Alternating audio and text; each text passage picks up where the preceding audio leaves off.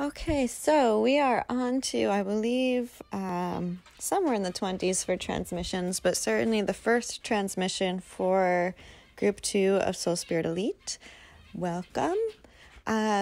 Today I have felt compelled to do just a voice recording with some information that has been personally coming through for my own life, but also for us as a collective, and that is about procrastination.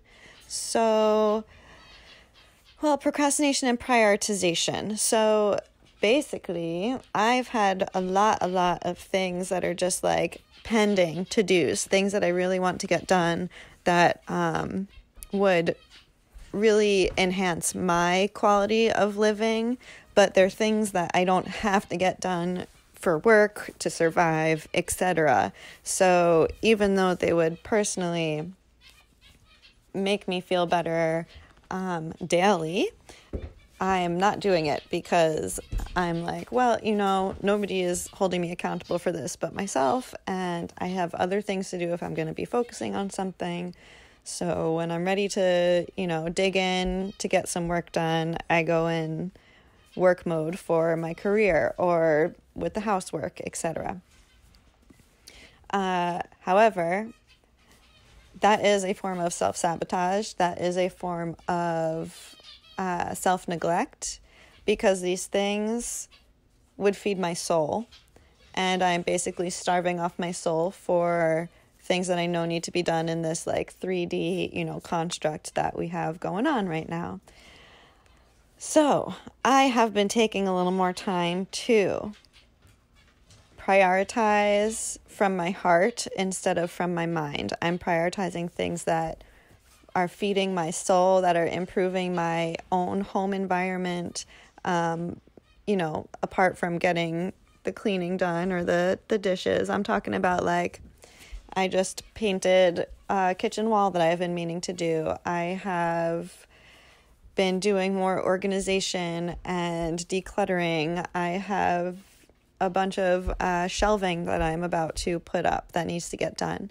Things that really could be, in pending mode forevermore, and nobody would get in trouble or be hurt for it. But really, because I'm not doing it, it is something that just hangs over the head, that I feel that stresses me out to a degree, that's cluttering my space to a degree, that definitely would be transformed into, happiness, feel-good hormones, a nicer environment if I just got it done. So the blocks that I have, I've been wondering, why am I letting this just sit here stagnant when I know it would make me happy to even do it and to have it done? And it's that mindfulness, that over logic, overthinking, as opposed to just coming from a more playful, fun, exhilarating sense of self, where, it's fun to do a project or a craft. I even have a vision board sitting here that I have only, halfway done, that would be so wonderful and fun to finish and have up, and I can actually start calling in all of these goals and visions that I have for myself. But instead, it's sitting there. And what did I do yesterday? I took a nap. I reorganized some things in another room, but I have all of this stuff still out for my vision board project that's making a mess, and my visions aren't getting done. So it's heaviness, it's stagnation. So I want to invite you all to see where you're doing that same thing for yourself. What are things that, you keep on wanting it to get done? You keep on meaning to get done. You can even say, oh yeah, I'm going to go do that today. But then you're like, oh, but there's this, that, and the other priority that I have to get done for, my grown-up reasons, for my adulting life, for whatever justifications or logic you have, rationalizations behind it. Are you really just blocking yourself? Are you really just allowing heavy stagnation around you, clutter, self-deprecation almost, because you're over rationalizing these things away, these joyful things that you can be doing for yourself that really would pay off.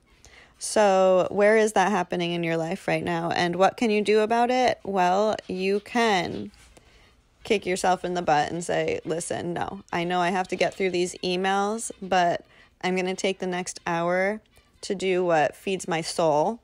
And then I'm going to feel even better and energized when I go and get through those emails.